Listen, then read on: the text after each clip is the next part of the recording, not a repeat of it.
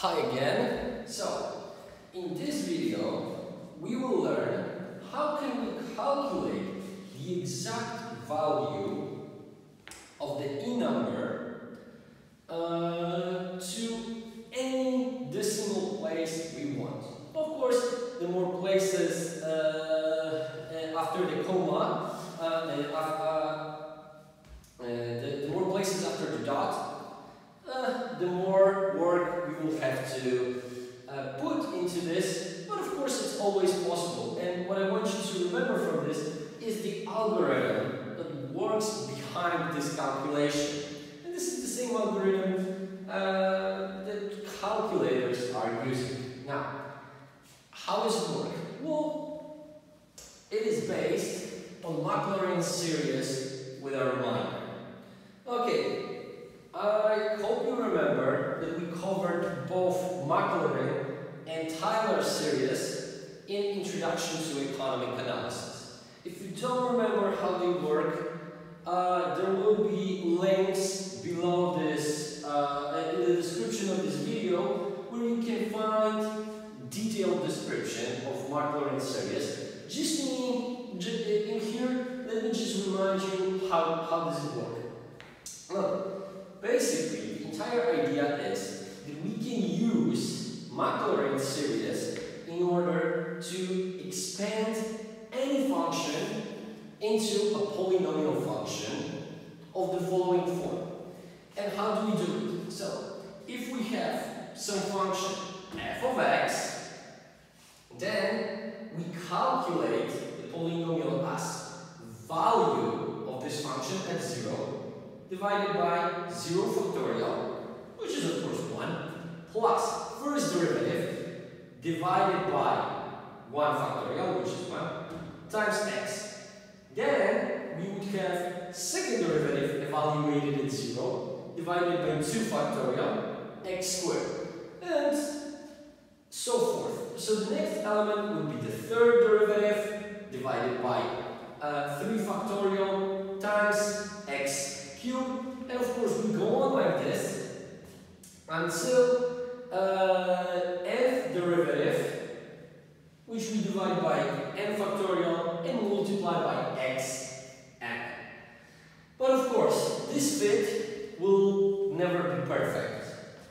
So we will have a difference, a reminder. This will be the difference between actual value of the function at a given point and the function we have obtained using Maclaurin series. Now, here we have the formula that is called Lagrangian form of the reminder. And why is this important? Because if we have the limit with n approaching infinity of Rn is equal to 0, then we can use this transformation without being worried that in general form our formula will work.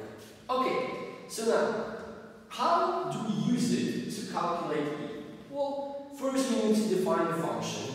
Our function is y equals f of x. It's simply e to the power of x.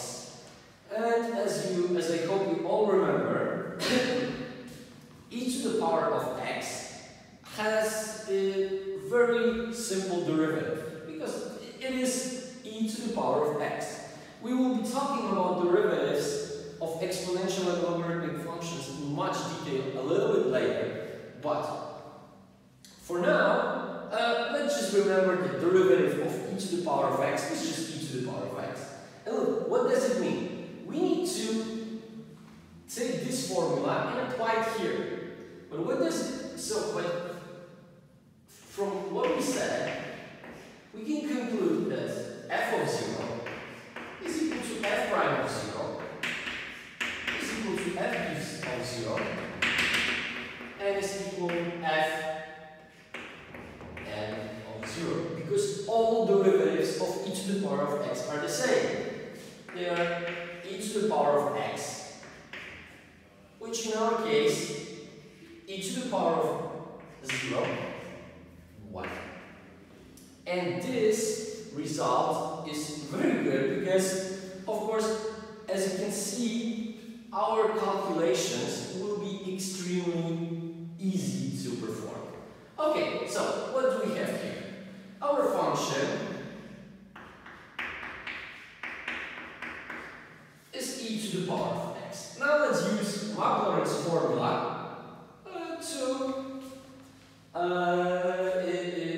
to expand it. Okay, so we are getting 1 divided by 1. So let's just write it as 1. Here again we will have 1 divided by 1. So plus x. Okay, now then we will have 1 divided by 2 factorial x squared plus 1 over 3 factorial x cubed plus 1 over 4 factorial x to the power of 4. And we would go on like this until we would arrive at 1 over n factorial xn. And the only thing that would be left here is a reminder. Okay, so let's see the reminder in this particular case. So our Rn is again, here we would have derivative. Derivative of ex is ex, p is the known. So what we get over here is e to the power of p. We divide it by n plus 1 times x n plus 1. Now, the question is limit with n approaching infinity out of this expression equal to 0? And let's think about it for a second. Look, this is a constant. Doesn't matter how big number, it is a constant number. So this gives us only one question. What will grow faster? This part or this part? And this is a little bit beyond the scope of this class, but it can be shown. That for any constant replacing x at some point in time, x to the power n plus 1 will start growing a little bit. It will start growing slower than this. How can we imagine? Look, imagine that x is 5. So x n to the power x to the power n plus 1 is simply 5 times 5 times 5 times 5 times 5 times 5 n plus 1 times, right? How about this one? Look, over here, from factorial, we will have 1, 2, 3, 4, 5. And then 6, 7, 8, 9. So look, right up till this point, this definitely grows slower than this. But from this point on, this starts to grow faster and faster. And this grows 5 times with each additional n. So doesn't matter how big x is, at some point this part must take over. So we can conclude that the remainder here is actually equal to 0. Okay, so now we can use it. And the question is, which point is the interesting point for us? But okay, so we can write this expression basically as e to the power of x as 1 plus x plus 1 over 2 factorial x squared plus n until 1 over n factorial x n. So, which part is interesting for us? Of course, we want to know what is E, right? So, we should just substitute x with 1. Now, what are we going to get then? We're getting that e to the power of 1 is just e. So we've got 1 instead of, we've got 1 plus 1 x to the power of 3, 1, x to the power of n, 1. So look, the only thing left, we will have 1 over 2 factorial plus 1 over 3 factorial plus until 1 over n factorial. And now look, out of this, we already getting 2, which is very bad approximation of E. But look, with each consecutive number over here, we will get 1 additional element. And now, with these additional elements, we will be getting bigger and bigger number. But look, those additional elements are getting smaller and smaller and smaller. This is 1 over 2, right? This is 1 over 6. Well, they are still big. We are at 2.5 here.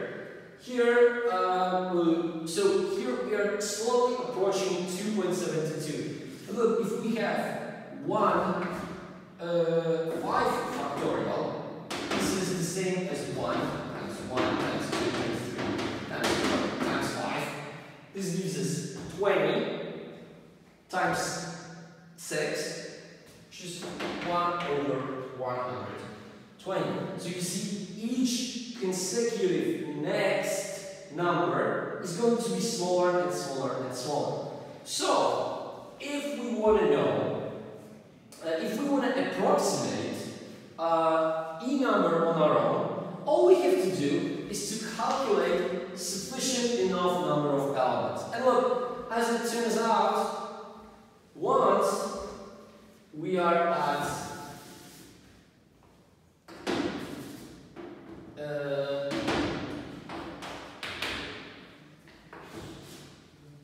at this point, we've got almost perfect approximation of E. But if you feel that this approximation is simply not sufficient for your purposes, all you gotta do is to add another component like this. And by adding further components, you will get better and better approximation. Okay, thank you and see you in the next video.